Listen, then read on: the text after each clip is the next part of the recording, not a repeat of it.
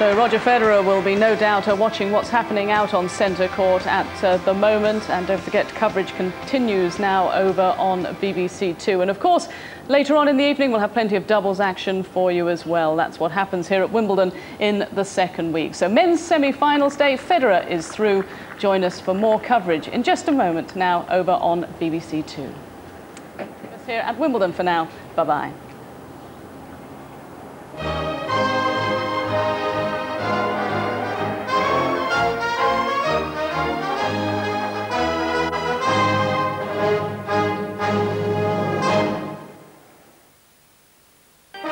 Sport Relief presents an equestrian extravaganza. Watch in wonder as our 12 celebrities attempt the giant leap from show business to show jumping. Way! Join me, Angus Deaton and Kirsty Gallagher for Sport Relief presents Only Fools on Horses. Tonight at 8:30 on BBC One.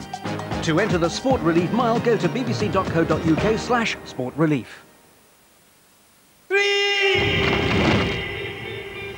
Life should be simple. Meet someone, fall in love, live happily ever after. Trouble is, life's actually pretty messy. I can't do this. You know what I feel, don't you? I don't do affairs. Still, things are rarely what they seem. Because there's always another side to the story. Tasty. Very tasty. Synchronicity. How will you look at it? New drama coming soon to BBC Three. Monday, none of Lioness's talking to me after silly incident making new girl feel welcome. Tuesday, still very tired. Lions ate my lunch again. Thursday, got chased by baboons today while Mum was getting lunch. Was scared. Big Cat Week starts Monday at 7 on BBC One. This is BBC One in the East. Now the news with Darren Jordan, Natasha Kaplinsky and Stuart White. Tonight, a special edition of the 6 o'clock news from Regent's Park, where a commemorative service for the victims of the London bombings is beginning. Good evening. 1 year ago, 4 bombs exploded across the capital, ending 52 innocent lives. And all over the United Kingdom, people have been remembering and paying their respects to the dead. At midday, the nation stopped in silence.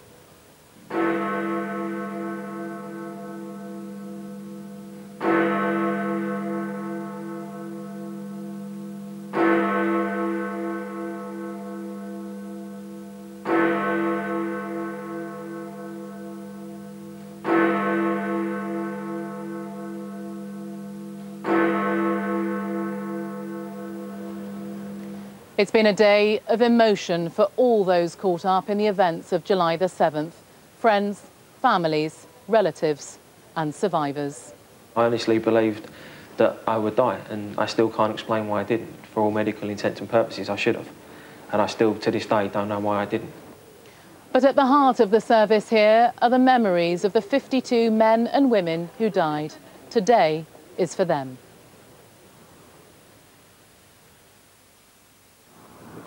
And here in the East in half an hour, new police tactics to drive the crime out of our picture postcard villages. And it's the moment of truth for Only Fools on Horses as the cameras start to roll in Essex.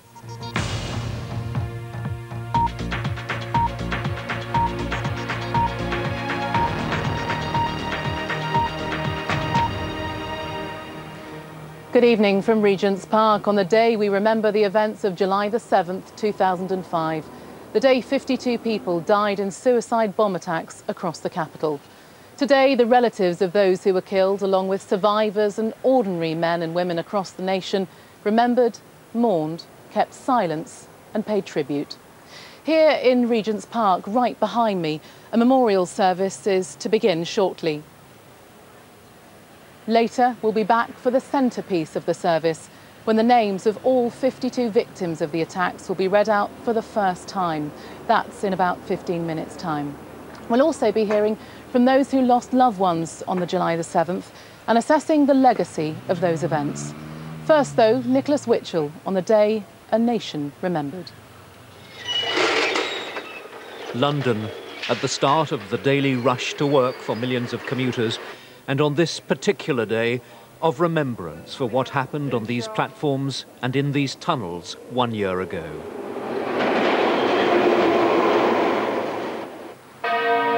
Within St. Paul's Cathedral, so often in the past a symbol of the capital city's resilience, candles were lit at precisely 10 minutes to 9, the moment the 3 bombs on the underground were detonated. At the same time, at King's Cross Station, the Mayor of London, Ken Livingstone, and the Culture Secretary, Tessa Jowell, were laying wreaths in remembrance of the bombers' 52 victims.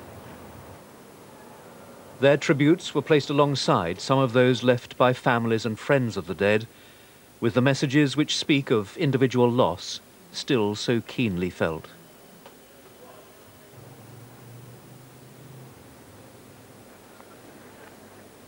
At Edgware Road and the other tube stations where the bombers struck, as the London rush hour was in full flow, underground staff had escorted relatives down to the platforms for private moments of reflection. Among those returning to the station today was a woman who was on the Edgware Road train when the bomb went off. Today was the first time she'd been back. I just remember seeing the people in there and seeing people dying, and I think coming back today is really for them, because I wanted to pay my respects, having felt that sort of, an attachment to them in that hour that we were down there. In Tavistock Square, where the 4th bomber detonated his device on the upper deck of a London bus, Ken Livingstone was joined for the wreath-laying by the driver of the bus, George Saradakis, who still grieves for the passengers he lost. What really bothers me mostly is that they were under my care. And somebody there coming to my bus and so cowardly spread death.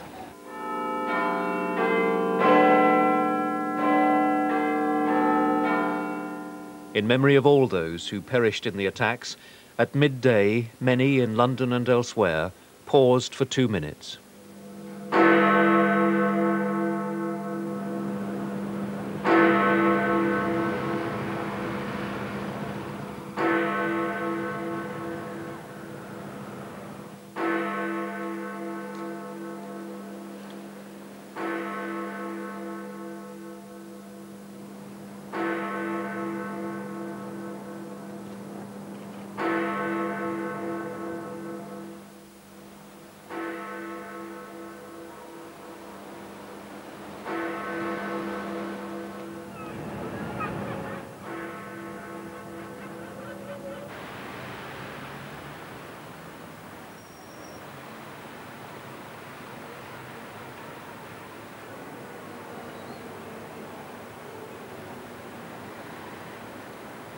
The Queen stood in silence during a service at St Giles's Cathedral in Edinburgh.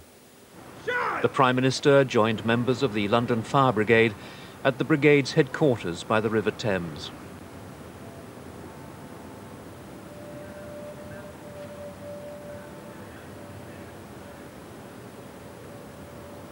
They were moments shared by people from different communities.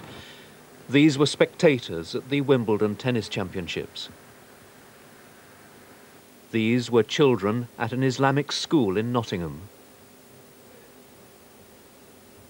And this was Beeston in Leeds, the community from which 2 of the bombers came and where there is a wish to move on. Because we're all saddened by what's happened and the loss that people have suffered. And we want to move forward, yet still remember those that lost their lives in this.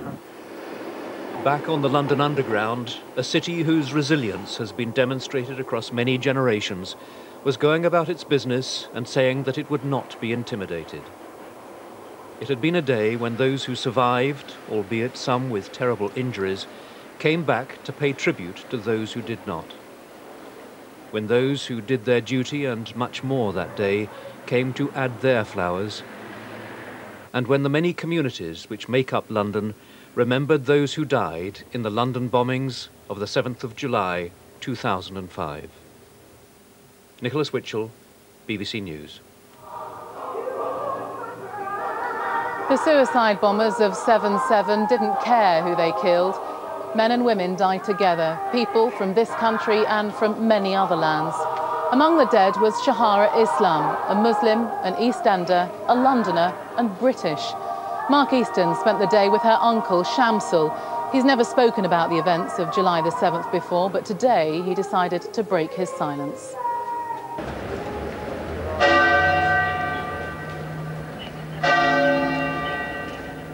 At noon, Nazmul Hassan stood among the silent crowd, remembering his niece Shahara, a young Muslim murdered, her killers said, in Allah's name. A wonderful and amazing person with an extremely innocent heart. Thought the better of everyone, and wouldn't hurt a fly. I have no words to say. I first met Shahara's family the day after the bombings, relatives choked with anguish. It would be another 4 days before the young bank cashier was confirmed dead, a victim of the bomb on the bus in Tavistock Square. Al-Qaeda's release yesterday of a video by one of the bombers convinced Shahara's uncle he should break the family silence. It was such an atrocity which has left a permanent scar on the lives of many. I think yesterday's video was just... that was quite painful, I felt. It angered me immensely. His niece murdered, but his faith under suspicion. For Nazmul, the days after the 7/7 attacks were emotionally intense. I found my own rucksack being searched by the police at Aldgate Station, which is the station I use. Then I realised that the only people they were picking out at searching rucksacks were anyone with a brown skin. I found that quite upsetting. I've suffered and my family suffered as a direct consequence of these people who claim to be Muslims. But then, at the same time, I'm also being looked at with suspicion. And even now, there are times when I've got my rucksack over my shoulder and I'm going to work, come back from work on the tube. I do get a sense whereby everyone's looking at me thinking, OK, what's his game? Petticoat Lane. Nazmul, like Shahara, is proud to be a Muslim, proud to be British, proud to be a Londoner. Looking around you can see the vast array of different people that are here. You've got your city folk and you've got your traders and you've got Asian people, you've got white people, you've got black people. I would advise anyone and everyone, please go out there, make the effort of talking to your neighbours. So what if they're from a different background? So what they may think differently on religion to you. Have a debate, talk to one another, see what your commonalities are, see what your differences are. Don't fight over them, celebrate them. A leaden sky, a whisper of rain. On this Muslim holy day, Nazmul Hassan has prayers to offer. First, I'll be praying for my niece Shahara to rest in peace. Secondly, I'll be praying that we all take something positive to work with and build on for the future. 7/7 was designed to tear the multicultural fabric of London. For Shahara Islam's family, the prayer is that the tragedy serves to strengthen that fabric. Mark Easton, BBC News, East London. Most of us can remember where we were and what we were doing when the suicide bombers struck. Many lives were changed forever. Daniel Sanford now looks at the legacy of those terrible events. Every time I shut my eyes at night, I'm back in that tunnel. I can hear those people screaming. I can smell that smell of the electrics and the burning metal, and it doesn't go away. My heart stopped sort of 3 times on the day. I just didn't think there was any way I was going to get out of there alive. Hey, hiya. How you doing? How are things? Good. Danny Biddle, the last of the 7/7 survivors to leave hospital. He lost both legs, an eye and his spleen. For the relatives of those who died and people like Danny, everything has changed. He'd been on the Edgware Road train directly opposite Mohammed Sadiq Khan, and he thinks he may even have seen the bomber triggering the detonator. Just a massive white flash, it's like a million camera flashes going off, like white noise when you tune a radio in, and with the force of the carriage expanding and compressing very quickly, it blew me out the train into the tunnel wall, and then I was lying next to the train in the sort of crawl space, and I honestly believed that I would die, and I still can't explain why I didn't. For all medical intents and purposes, I should have. I'm very lucky to be alive. I've met a couple of families that lost people on a train I was on, and there isn't a bigger incentive to grab life with both hands than meeting somebody that lost their son on a train I was on. Danny, thank you so much. Determined to carry on, Danny can't wait to get married and move into his new house. Got to get used to life again. It's going to be a big adjustment to be at home and doing things for myself again. I can't wait, but it's still quite frightening. That man took a lot from me that day, but he doesn't get everything. I finally get a little bit of control back. But what about the rest of us not directly involved? In the capital this week, it looked like nothing has changed. It was here in King's Cross Underground Station that the 4 bombers said goodbye and set off to detonate their devices.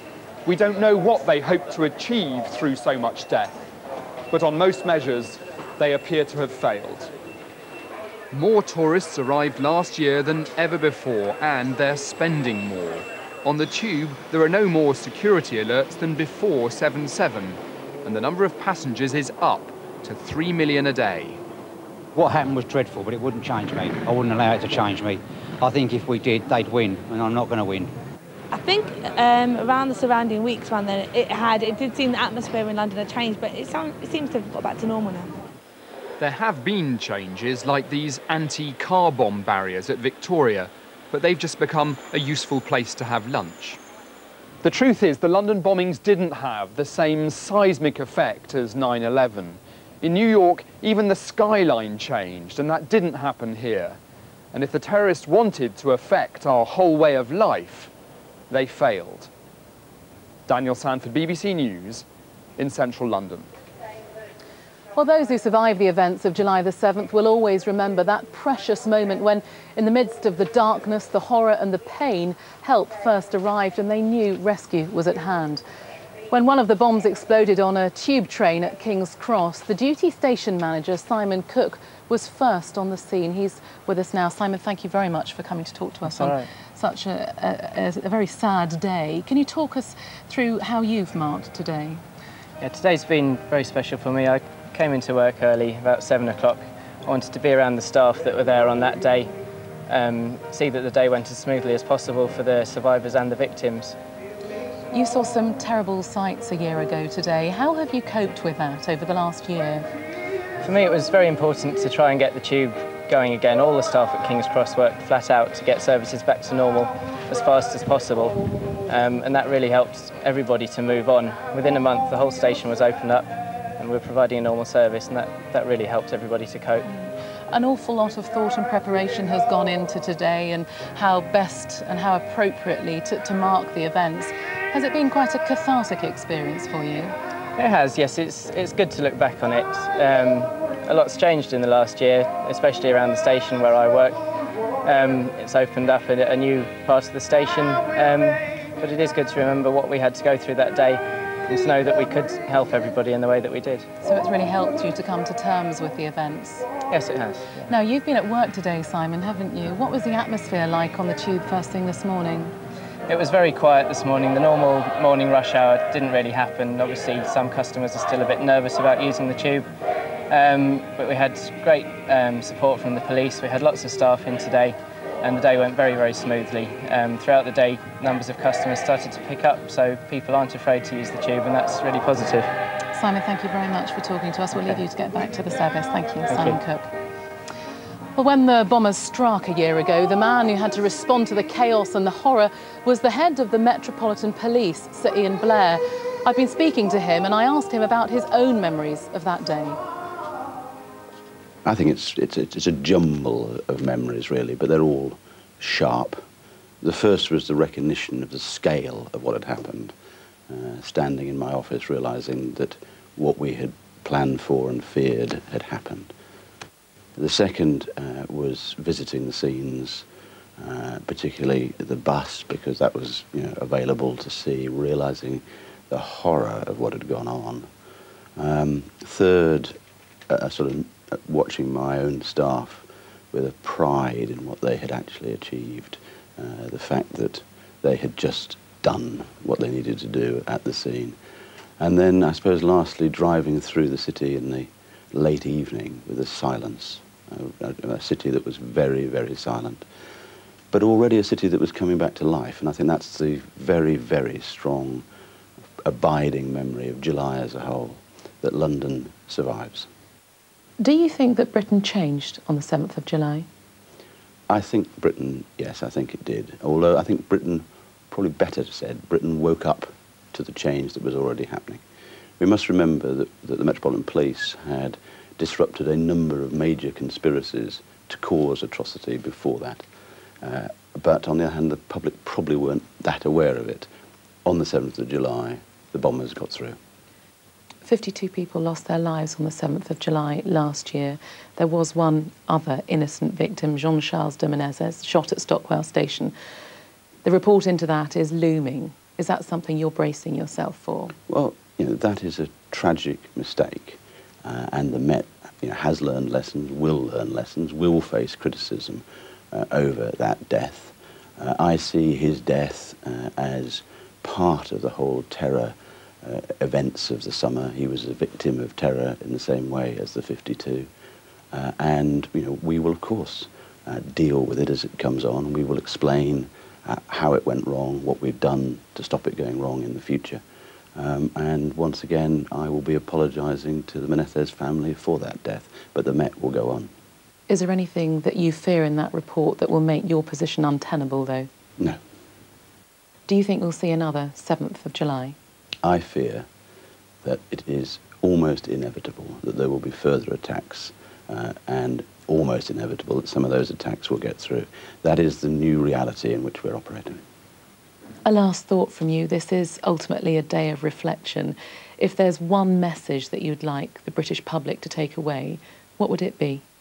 It would be that the British public is broadly magnificent, that the way that London returned to normality the next day, the way that we didn't see some upward movement in the statistics about race crime and hatred between communities, the fact that communities reached out for one another, that's what will win. I mean, these people want death. London wants life.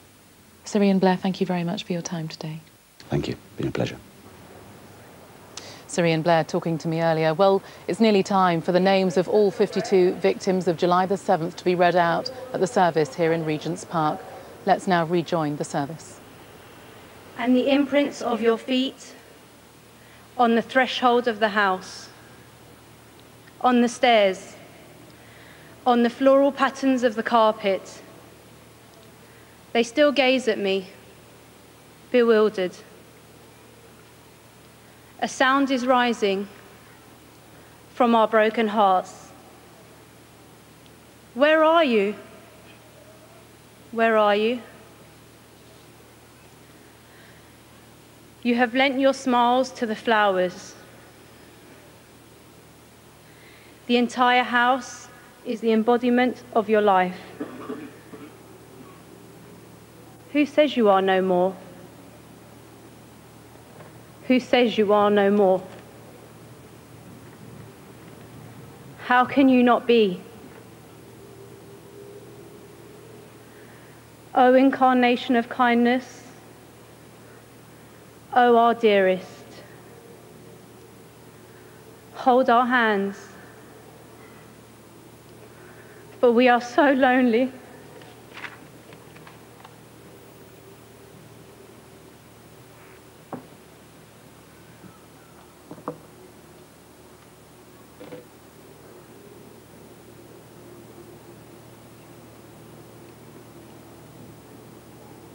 I carry your heart with me.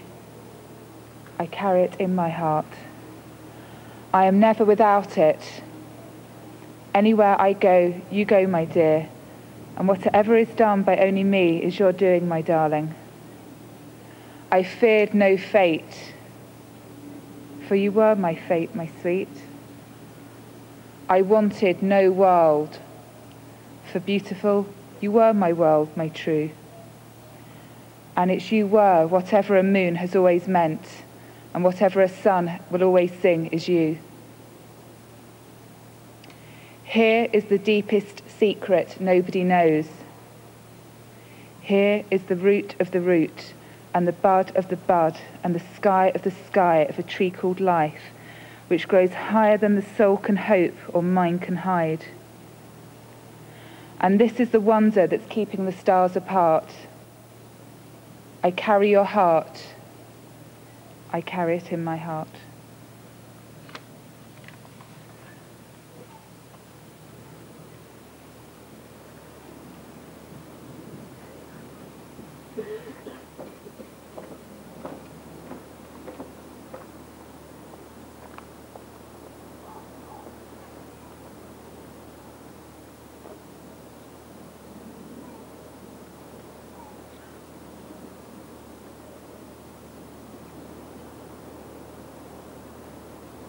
We now remember the innocent victims who lost their lives a year ago today.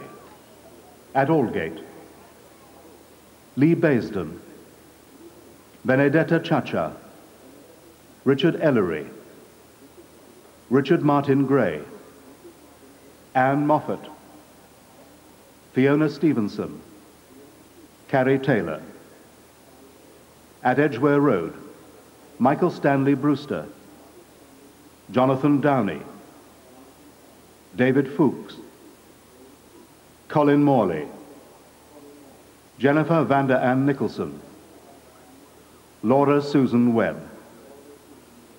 At King's Cross and Russell Square, James Adams, Sam Badham and Lee Christopher Harris, Philip Beer, Anna Brandt, Kieran Cassidy, Rochelle Chung-Fo Yuen, Liz Daplin, Arthur Frederick, Carolina Gluck, Gamza Gunaral, Ojara Ikegu, Emily Jenkins, Adrian Johnson, Helen Catherine Jones, Susan Levy, Shelley Mather, Michael Matsushita, James Mays, Benaz Mozaka, Michaela Michelle Otto, Atiq Sharifi, Ihab Sliman, Christian Njoya Diawara Small, Monika Sukhotska, Mala Trivedi. At Tavistock Square, Anthony Fatai Williams, Jamie Gordon, Giles Vernon Hart, Marie Joanne Hartley, Miriam Hyman, Shahara Islam, Neetu Jain, Sam Lee, Chianuja Niroshini Paratasangari, Anat Rosenberg, Philip Stewart Russell, William Wise, Gladys Wundoa.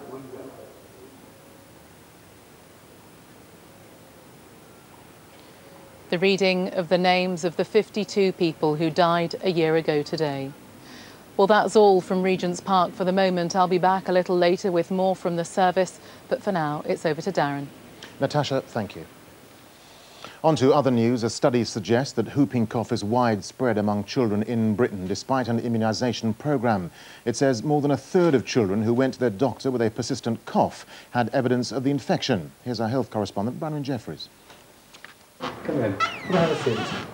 Family doctor Anthony Hondon sees a lot of school children with coughs, so many that he decided to investigate. He was surprised to find whooping cough is a common cause because most children are vaccinated against it as babies. What we're really saying is that if a child has a persistent cough, then GP should consider the diagnosis of a whooping cough and do a simple and easy blood test. His research involved looking at older children with persistent coughs. Blood tests found that more than a third had traces of whooping cough infection. And that's even though most had been fully vaccinated as babies. That suggests the vaccine gradually wears off, and whooping cough is far more common in older children than most doctors realise. The vaccine was developed in the 1950s. It led to a massive fall in the number of cases. Whooping cough is highly infectious and babies are most at risk. They now get 3 lots of vaccine. It's not so serious in older children, but experts say we should be concerned if they're carrying the infection. If our adolescent population is no longer immune to whooping cough, the vaccine's worn off, if we don't boost them and don't give them that immunity, there's a real risk that they're going to get whooping cough and then they're going to give it to their own babies when they're born. Another top-up jab has been added since this research was carried out. It underlines the importance of vaccination for babies and reminds doctors to look out for whooping cough in older children. Bronwyn Jeffries, BBC News. The jockey, Kieran Fallon, has been banned from riding in Britain. Racing bosses took the decision after Fallon was charged as part of a betting investigation. 2 other jockeys have also had their licences suspended. Fallon is still able to ride, though, in his native island. David Mills, the estranged husband of Culture Secretary Tessa Joule, is to go on trial alongside the former Italian Prime Minister Silvio Berlusconi.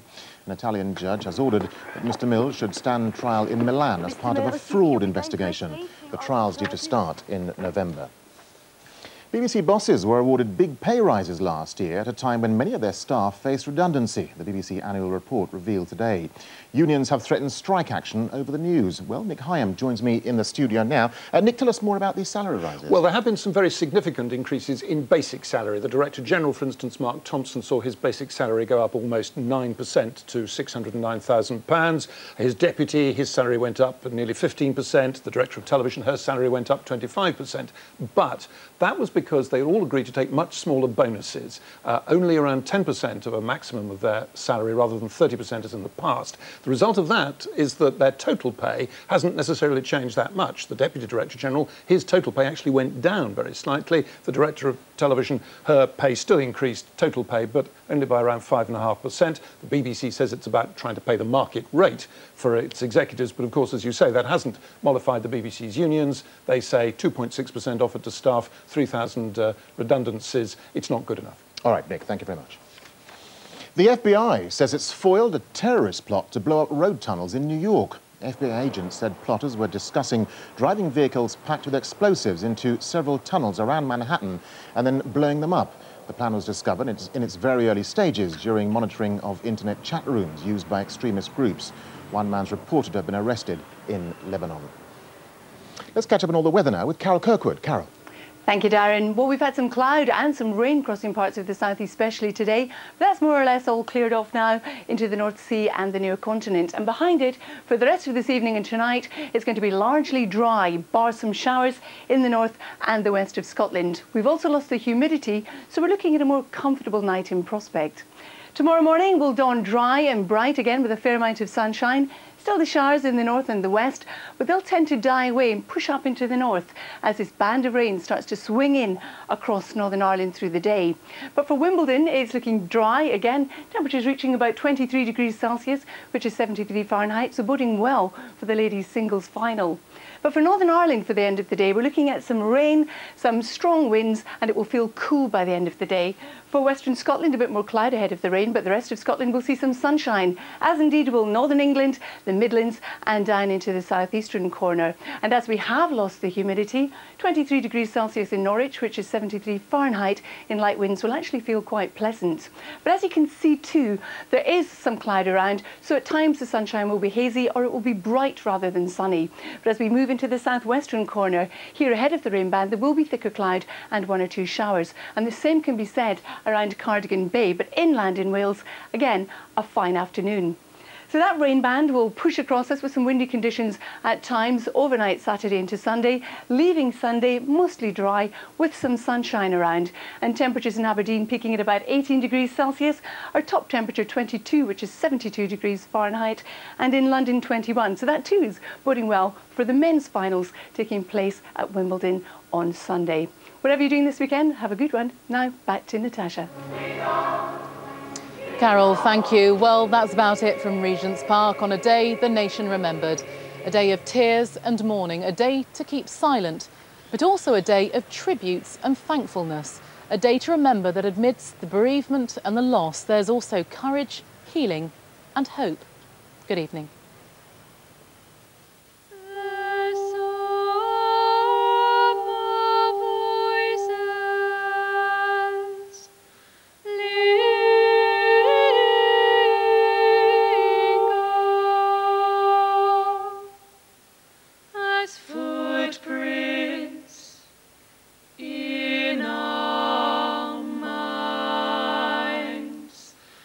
There will remain